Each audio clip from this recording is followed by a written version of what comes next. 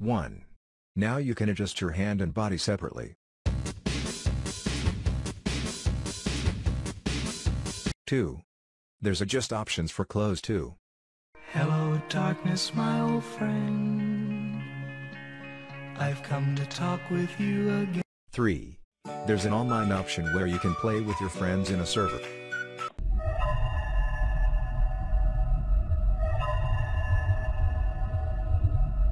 4. There will be no default boy or default girl, it will be default character. And it will look like this. 5. There would be a chat option, but there you can chat thousands of Gacha lovers. 7. People will start posting what new items they want in Gacha Club too. 8. It will also never get updated.